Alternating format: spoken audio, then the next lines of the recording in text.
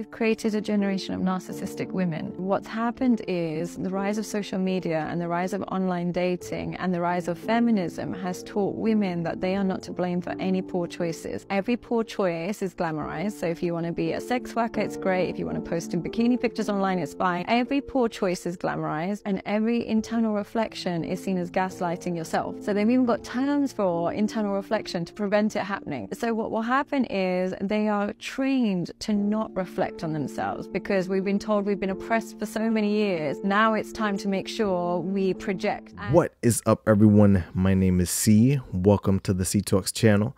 If you are new, do not forget to like, comment, share, and subscribe. Let's keep growing the C Talks channel.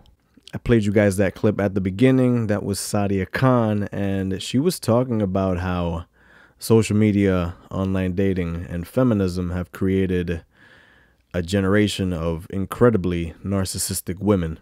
Let's get into it. I totally agree with what Sadia said in that video. So Webster's dictionary defines narcissism as extremely self-centered with an exaggerated sense of self-importance, i.e. modern women, marked by or characteristic of excessive admiration or infatuation with oneself. Who does that remind you of? We have to just be honest with ourselves, and the fact that modern women are incredibly narcissistic. I did a video about women self-rating themselves 10 out of 10, which is something they all do, a couple of videos back. And I asked myself, is it that they all believe that they're 10 out of 10s? I think they do. I think they all believe they're 10 out of 10. Beauty. I think they're young modern women are incredibly narcissistic, and they just see themselves as the best thing that's ever existed. But you're a human being just like me. Remember that. If you go online and look at social media, you'll see women putting pictures of themselves up. They're scantily clad. They're almost naked in bikinis. They're on a beach somewhere. They're on vacation somewhere. They're showing off their bum. Hey, I like big bums and I cannot lie. But and if you look at the comments of those pictures, it's other women saying, yes, you go. You're a 10 out of 10.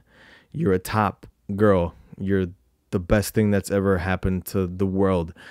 It's ridiculous. It's dumb. Women can sign up for OnlyFans and sell pictures of themselves scantily clad. They can sell feet pictures. They can pretty much do online sex work, and there's no problem with that, and that's totally fine. Women can have wild phases, HO phases. They can have hot girl summers.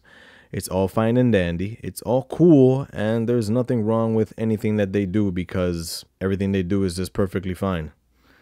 Thumbs up. Women are not to blame for any of their poor choices. That's what Sadia says, and I totally agree. Women are just allowed to do whatever they want, and it's perfectly fine and cool. As a man, my poor choices were not glamorized. I admit that I did a lot of stupid stuff in my late teens and early 20s, and when people found out about the things that I was doing, people told me, what are you, stupid? Why are you doing this?